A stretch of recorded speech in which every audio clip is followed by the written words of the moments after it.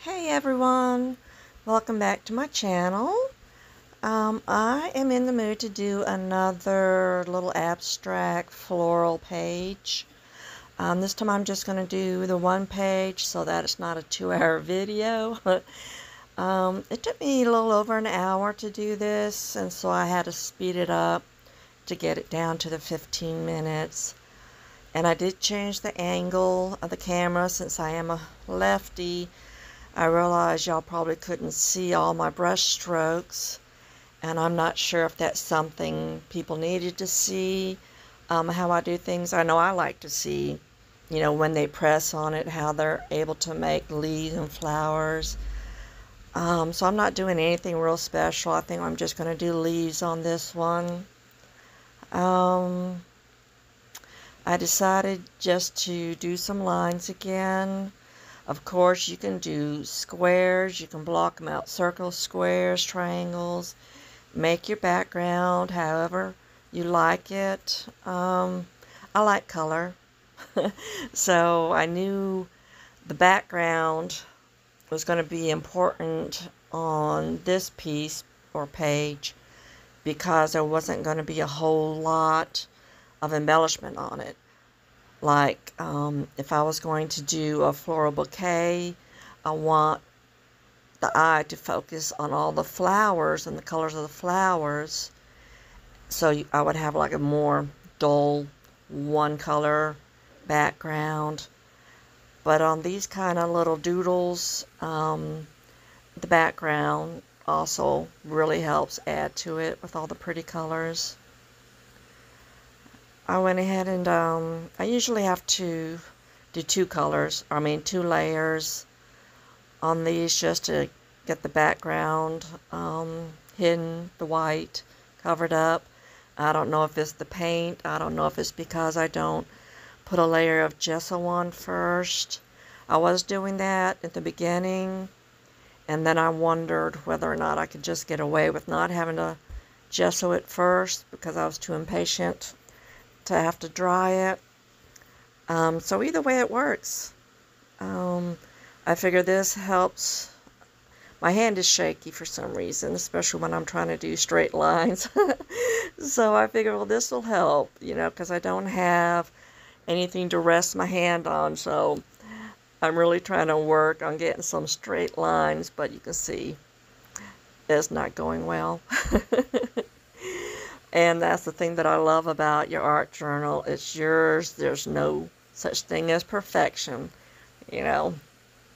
It's just having fun and playing with the paints and seeing what comes, what happens.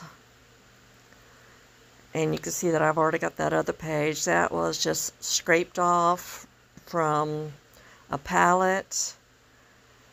And eventually it'll get added to and do something with it.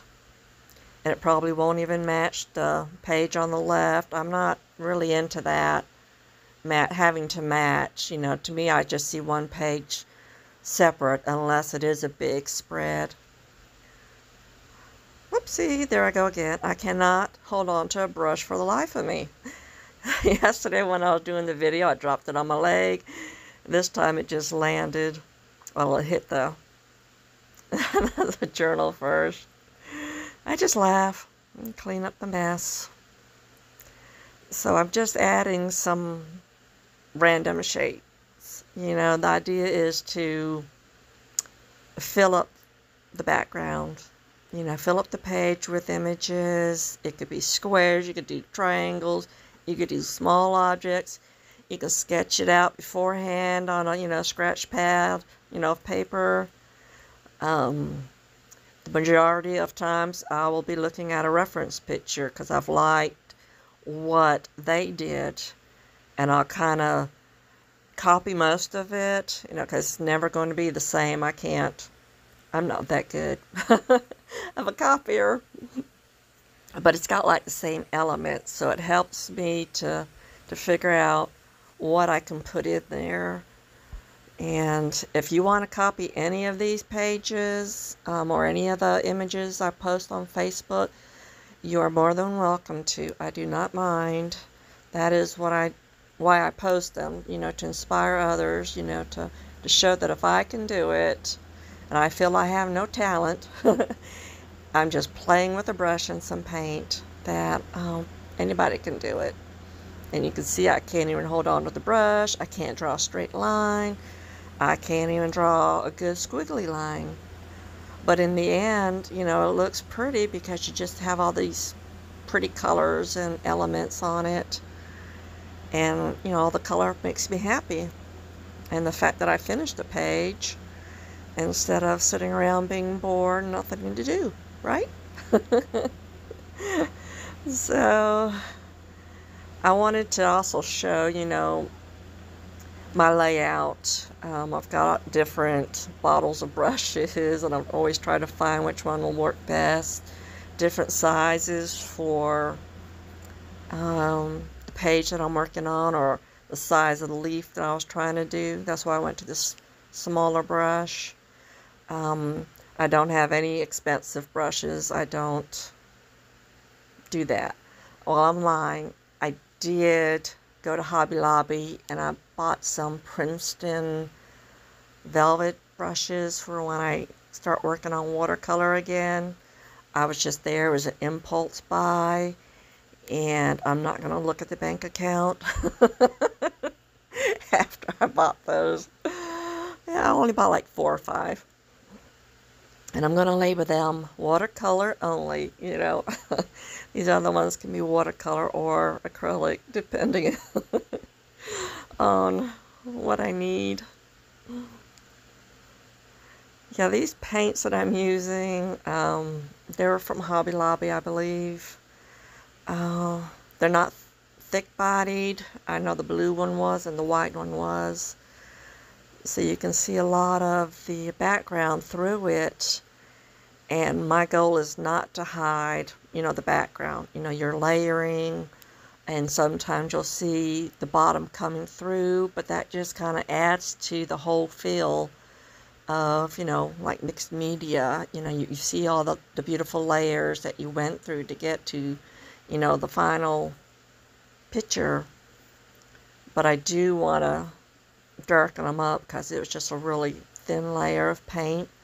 And 2 thin layers of acrylic paint is a lot better than one big chunky layer where you can't work on top of it. So, there I'm scraping the excess back into the tubes. I know I said I don't waste it. And I always squeeze out too much. It's like you're squeezing and squeezing and nothing comes out, and then boom, you got this humongous blob.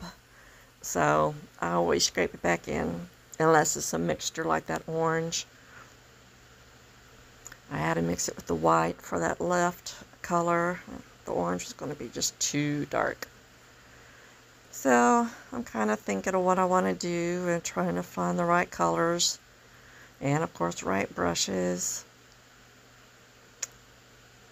And there I had that leftover paint. And so I thought, let's do some dots.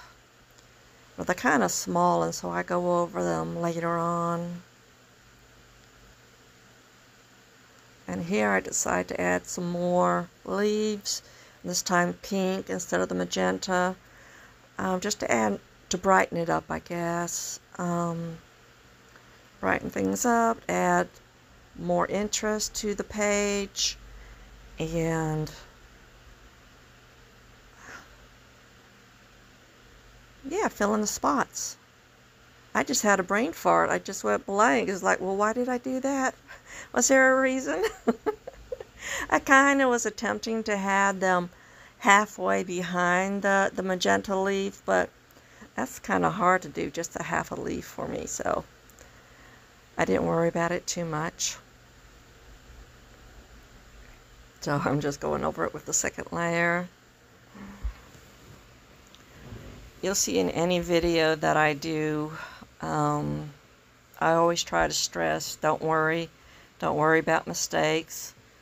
If you don't like it, you can always paint over it. So this is supposed to be a nice, freeing, stress-releasing hobby, or whatever you want to call it. A little me time. So I don't stress at all. There I'm using the yellow paint, but it's not showing out really well, so I'll go back with a Posca pen. There's not a whole lot room left on this page, so there's very limited what else I can do, and that's fine. I wanted just that one big, leaf. What do you call that? Stem? Branch? Yeah, branch, I guess. So now it's time to break out the acrylic pens and have some fun decorating. These acrylic pens I got off of Amazon. I'll have to look up the name of it again. It was in my last video. They have three, what do you call it? You got the chisel, you got the bullet, and you got the fine point there. So I love that you don't have to buy 3 different pen sets like you would with the Posca. And it was like way cheaper. It was under $20, for this whole set. I think it was like 10 to 12 pens in it. And I've been enjoying them. It's the same performance as a Posca, just way cheaper. So I'm just outlining thing of the things I can do. Came up with the polka dots.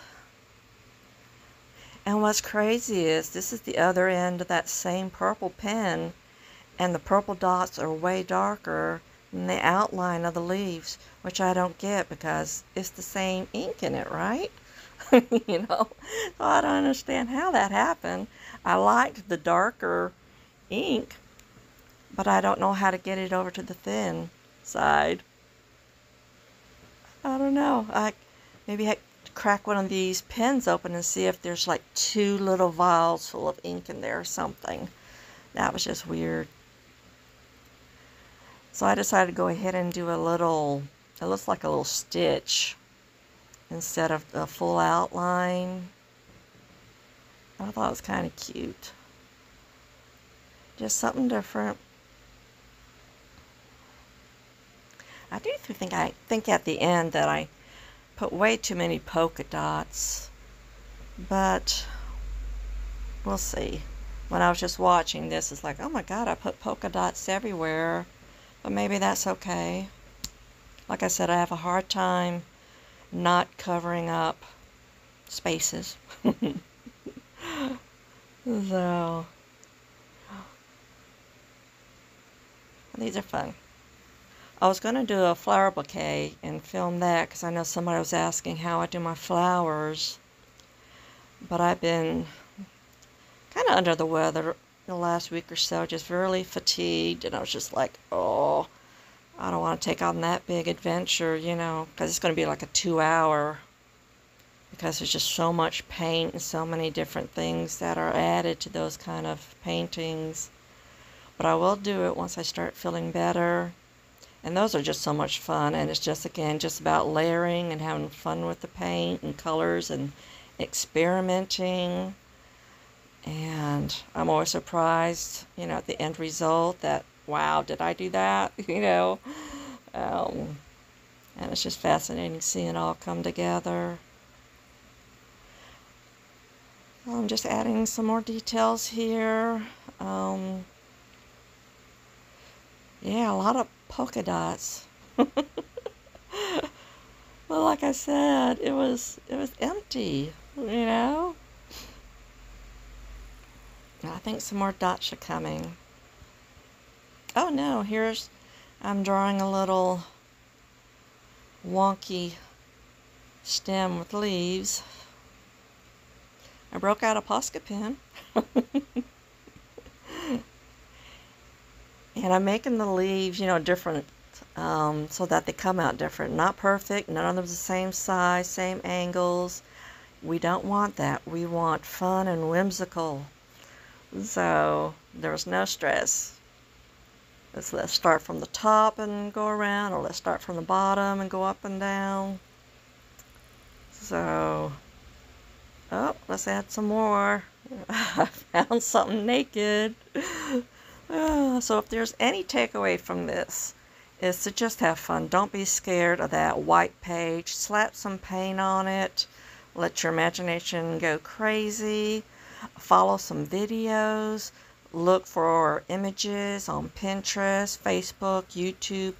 Everybody's posting these and everybody's having fun, and I want you to join in and have some fun too, and never say that I can't do it, because I never thought I could, and I just started. So look at all the fun that I'm having, you know, and I want you to have that fun too. So we're coming up to the end of it. So I will say bye-bye for now, and I look forward to seeing you again. Happy painting. Bye, y'all.